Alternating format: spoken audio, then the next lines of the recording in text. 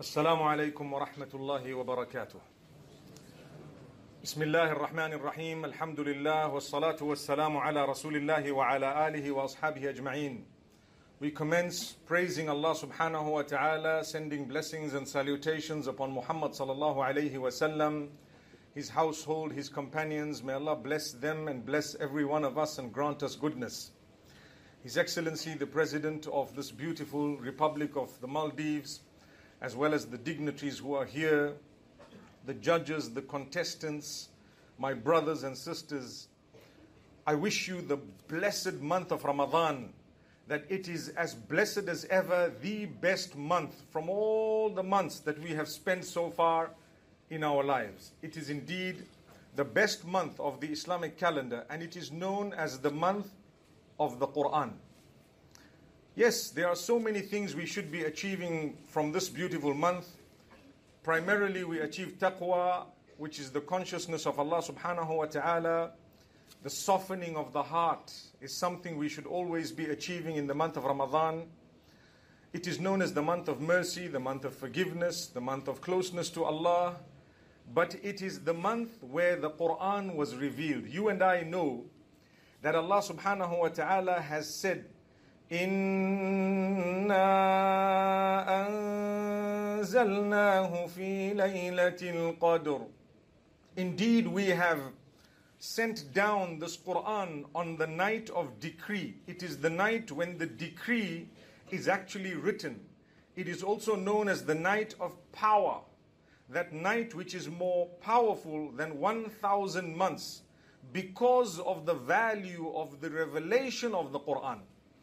When I saw An-Nur al-Mubin, I felt a calmness in my heart, simply because it is to do with the word of Allah. It is a dream come true for this beautiful nation. When we give importance to the word of Allah, Allah gives importance to us. Remember this. إِنَّ اللَّهَ لَيَرْفَعُ بِهَذَا الْكِتَابِ أَقْوَامًا وَيَضَعُ بِهِ آخَرِينَ. Allah elevates through this word of His certain people who give it importance, who take it as theirs, who learn it, who put it into practice, who convey it to others, who encourage people to give it importance. And An-Nur al-Mubin is one such way that we are encouraging people to value the message of the Quran, to perfect its recitation, to make it a part of our lives. Allah subhanahu wa ta'ala says in the Quran, يا أيها الناس قد جاءتكم موعظة من ربكم وشفاء لما في الصدور وهدى ورحمة للمؤمنين. He addresses all the people, Muslims, non-Muslims, all the people. Allah says, O people, indeed a reminder has come to you from your Lord in the form of the Quran, in the form of the word of Allah subhanahu wa ta'ala. Maw'izatum min rabbikum. From your Lord there is a reminder, which means if I read the Quran, there will be in it a reminder for me to do what? To soften my heart towards the obedience of Allah. I would love to become a person who earns not only this worldly life, but the hereafter as well. And this is why the winner is he who can have a good life here and an even more blessed life in the hereafter. You know the dua mentioned in Surah Al-Baqarah, Allah subhanahu wa ta'ala tells us, وَمِنْهُمْ مَنْ يَقُولُ رَبَّنَا آتِنَا فِي الدُّنْيَا حَسَنَةً وَفِي الْآخِرَةِ حَسَنَةً وَقِنَا عَذَابَ النَّارِ. From among the people are those, the successful ones, who call out to Allah regarding both this world as well as the next. O our Lord, grant us goodness in this world, goodness in the hereafter, and save us from the punishment of hellfire.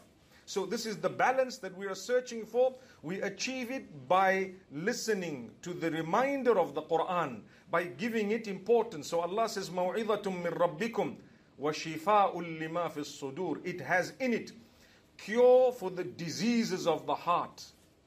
When you and I have a sickness, It is either spiritual or physical. The spiritual sickness, everybody knows the Quran will cure it, because there is a calmness. Wallahi, my brothers and sisters, you can hear the recitation of those who participated in this beautiful Quranic contest, An-Nurul Mubin. Each one is unique. It must have been so difficult for the adjudicators to decide who was first, second and third, but they had to do it. As difficult as it may have been, because it's the word of Allah. The calmness of every single person's nature is achieved in the Quran. If you hear Sheikh Mahmoud Khalil al-Husari, he recites differently from Sheikh Ali al-Hudayfi, who recites differently from Abdul Rahman al-Sudais, who recites differently from Sheikh Saud al-Shuraim, who recites differently from Sheikh Muhammad Sadiq al-Manshawi, who recites differently from Abdul Basit Abdul Samad, and so on. Why is the recitation different in the way it is delivered? Because it's the beauty of the Quran. Each one of us is calmed by a different reciter. If I ask you today, who is your favorite reader? We will have 100 different names. The reason is, Allah caters for your nature and mine. Allah quenches your spiritual thirst and mine through the recitation of the Quran. الَّذِينَ آمَنُوا وَتَطْمَئِنُّ قُلُوبُهُمْ بِذِكْرِ اللَّهِ أَلَا بِذِكْرِ اللَّهِ تَطْمَئِنُّ الْقُلُوبُ. Those who believe, they achieve the calmness of the heart through the remembrance of Allah. And the greatest remembrance is the words of Allah, the Quran. You will achieve a calmness just from listening to the Quran. I have come across experiments that have been made in Western countries where they took non-Muslims and they gauged the condition of the heart in its pulse. And they recited or made them listen to the Quran. And you can actually quickly check it on YouTube if you want, the impact or effect of Quranic recitation upon non-Muslims. That was actually done by some young people who decided, let's go and check if it's true. You know, today, mashallah, with social media, everyone is so quick. So they took a phone and they took their earphones. They stopped random people in the West and they said, I want you to listen to this and tell me how you feel, without telling them what it is. When they listen to it, you can check it. They are calm. They listen. They are so calm. And they say, wow, that was cool. They don't know. Then they were told, this is the Quran. Subhanallah, the Quran. And people are saying it's a book that's supposed to make you hard and harsh. My brothers and sisters, I have a powerful message for you this evening. A true sign of closeness to Allah is the softening of your character. If your character is hard and harsh, you are far from the Quran. فَبِمَا رَحْمَةٍ مِّنَ اللَّهِ لِنْتَ لَهُمْ. Allah is telling Muhammad sallallahu alayhi wa sallam, it is because of the mercy of Allah that you are so lenient towards those around you. وَلَوْ كُنْتَ فَظًّا غَلِيظَ الْقَلْبِ لَنْفَضُّوا مِنْ حَوْلِكَ. If you were harsh and hard-hearted, they would have dispersed from around you. They would not even want to listen to what you have to say. So the softening is the mercy of Allah. It's a sign of closeness to Allah. Those who want to harm others. Today we have an issue across the globe of terrorism. In the name of religion, not just Islam, but Islam is one of those faiths that is being hijacked by people who want to perpetrate crimes, yet the Quran is the furthest away from that type of teaching. Even if you don't understand it, it will calm you down. So why are the people becoming filled with an inferno? Definitely it is not part of the teaching of Islam. May Allah subhanahu wa ta'ala help us to promote the religion in the most beautiful way. Islam came to this lovely country that is 100% Muslim and to this part of the world in the most peaceful way. Remember that. Today we are completely Muslim. How did it come to us? In a peaceful way. Read your history. You know it better than I do. Let's go to Far East Asia. You will be able to see what happened there. Islam entered through honesty and the character and conduct of the people who visited them. When they dealt in a beautiful way, people said, I want to be like this. When we listen to the Quran, when we adopt the Quran, we will be walking Qurans. When Aisha radiallahu anha was asked about the Prophet sallallahu alaihi wasallam's character, she did not know what to say, so she said one word, kana khuluquhu al-Quran. His character was the Quran, which means whatever embodiment of the Quran is in this man.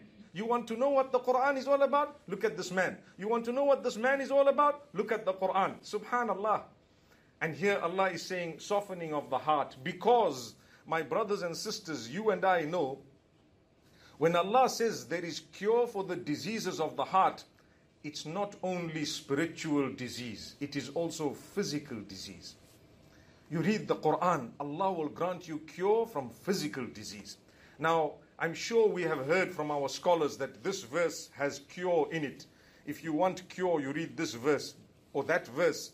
They would say, read this and that. I always tell people, read the Quran from cover to cover. Why? There are some sicknesses I don't know I have, and there are cures in verses that I don't know where exactly they are, but they are in the Quran. So if I am to pick it up and to take from the cover, putting a marker every day, one verse. How much?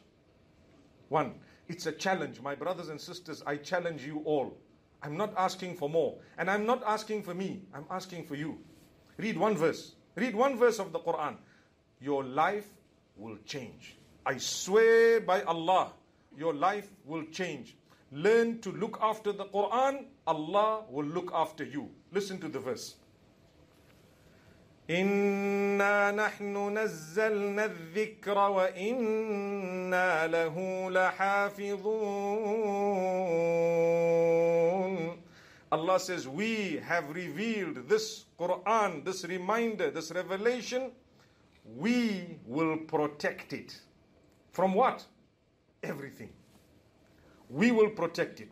Many of us, when we read this verse, we look at it and we say, that means Allah will preserve the Quran. It is in its original form. It is authentic. It is legitimate, etc., etc. That is only 1% of the meaning, by the way. There is 99% that we have slipped. We have forgotten. No one's drawn our attention to it. Anyone who gives importance to the Quran, anyone who memorizes a verse, anyone who memorizes a surah, and I know 100% of us seated here, we know Surah Al-Fatiha off by heart. Am I right? Subhanallah. 100% of us have made an effort. We learned a surah. We know Surah Al-Ikhlas. Maybe we know Surah Al-Kawthar. We know a few. We are expanding every day. Ayatul Kursi. We know these are verses of the Quran. Each verse is more valuable than the most expensive diamond on earth. If you have it in your heart, Allah says, I will protect you. I will protect you because I promised I'm going to protect the Quran. If you made an effort to look after it, I have to look after you because you have it now in your heart. When a person has the most valuable diamond in his hand and he walks on the street, the jeweler will come to him and say, come here, wait, walk with all these bodyguards, subhanallah, because you know what you have in your hand. You are in danger. Subhanallah, we need to look after you from those devilish people who might come and pinch. They might even kill you as a result. Wallahi, the Quran is more valuable. Allah says, wait, we will protect you. We will send angels to look after you. We will make sure that you are walking calm. You are relaxed. You might have challenges, but you will be content. When we have challenges in our lives, that's the promise of Allah. You will have a challenge. Every day you will have a new challenge. The most beloved unto Allah subhanahu wa ta'ala, Muhammad, peace be upon him, had the biggest challenges.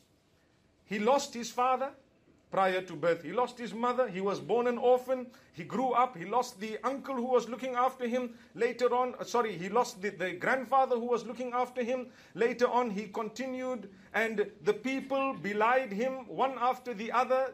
When he went to Taif, you know what happened? In Mecca, what happened? Then when he went to Medina, the wars one after the other against who? The best of creation, the most noble of all prophets. He lost all his children in his lifetime besides one. All his children passed away in his lifetime. The boys passed away when they were small. The girls passed away when they were old. Why did Allah do this to the most beloved, the most loved? To calm you and I down, to say, Inna lillah وَإِنَّا إِلَيْهِ رَاجِعُونَ. We belong to Allah. We have to go back to Him. How many of us want paradise? All of us. Well, to go to paradise, unfortunately or fortunately, you need to pass away. Who wants to die? No one. So how are you going to go to paradise? Subhanallah. So Allah says, when you're ready, I'm going to take you away. And I'm not going to give you a choice because I love you more than you love yourself. That's Allah. Be calm, be happy. Allah will grant it to you. So Allah says, we are taught by Muhammad sallallahu alaihi wasallam, Ayatul Kursi, the reading of that one verse of Surah Al-Baqarah. Subhanallah. You read it, automatically you are protected. You read Surah Al-Fatiha, there is protection. Why? Because Allah says, we reveal this Quran, we will protect it. So, a hafiz of the Quran is protected by Allah with bodyguards we cannot see. Because he has with him something that is more valuable than the most valuable items present on this earth. The same applies when you make an effort to learn one verse. I promise you, I have had people come back to me and say, Sheikh, you know what? We try to memorize. I'm not strong at reading Quran, but I listen and I try to repeat a few times only with the intention I want to please Allah. This is His word, even though I don't understand so much, but it's the best word, the word of Allah. And I try to memorize one verse every week. And wallahi, you are so true, I am content. I have so many problems, but I'm a happy person. People ask, when you have problems, how do I know, is it a punishment of Allah or a test of Allah? This is the month of Ramadan, right? A lot of the wars took place in the month of Ramadan. The Battle of Badr took place month of Ramadan. The answer is, it's in the condition of your heart, not in what is happening to you. Anything can happen to you. If your heart is cool and calm, it's a gift of Allah. It's a test from Allah, elevation of your status. But if your heart is not calm, you are angry, you are upset, you get absolutely absurd, and you are so depressed, that is a sign that perhaps you need to increase in your link with Allah. Develop it further. So my brothers and sisters, the heart, the diseases of the heart. Where is the cure? In the Quran. Not just the spiritual disease, but also the physical diseases. Remember this. The blessed month of Ramadan, we are given it as a gift. As soon as the moon is sighted, what happens? We move into a new mode. There is a feeling, it's called a ruhaniya. You know, it's called a spirituality of this month that we feel in it because of the blessings that Allah has placed in the beautiful month of Ramadan. It's the month where we're supposed to be abstaining from food and drink, etc., and also from bad words. Because the Quran teaches us development of character, development of conduct, development of wisdom. We need to be able to have tact when we address one another. We need to be conscious of the feelings of one another. When you talk to someone, speak to them considering how they will take what you have said. This is why the Prophet ﷺ tells us the way you word your speech could actually be rewarding or sinful, even though the message is the same. When you belittle someone, you are sinful. When you give them importance, definitely you will be given importance to by Allah subhanahu wa ta'ala. Give people importance, no matter who they are. Greet them, smile at them, talk to them in a way that they feel that there is hope. Unfortunately, when we talk of the Quran, my brothers and sisters, we usually doom people. We usually give a message such that everyone is going to Jahannam. I always ask the brothers who say this, brother, if everyone is going to Jahannam, why did Allah make Jannah? For what? There is no one there besides you. Allahu Akbar. May Allah take us all to Jannatul Firdaus. Brothers and sisters, what a lovely month. I have given you only a small introduction to this beautiful month of Ramadan, a few points of benefit, and I have made a challenge out to yourselves and myself to read one verse a day for the sake of Allah. One verse a day. If you have done more, you can do more. Inshallah, you expand according to your capacity, but no one has an excuse to go below one. No one. Start your day with it, with the word of Allah. And I promise you, your life will change. You will achieve the greatness and goodness of this world, and Allah subhanahu wa ta'ala will open for you the doors of Jannatul Firdaus. Imagine being resurrected and called out on the day of judgment. Called out on the day of judgment to come to a special gathering with Muhammad sallallahu alayhi wasallam. On that day would be the day we would be proud of our achievement. May Allah subhanahu wa ta'ala gather us all with Muhammad sallallahu alayhi wasallam in the akhirah. May Allah give us Jannatul Firdaus. And may Allah subhanahu wa ta'ala keep An-Nurul Mubin running and alive as a sadaqah jariyah for those who have established it until we get to Jannatul Firdaus and we see the effort we have made for the Quran. And we are really happy that Allah has protected us not just in this world, but even on the day of Qiyamah. أقول قولي هذا وصلى الله وسلم على نبينا محمد والسلام عليكم.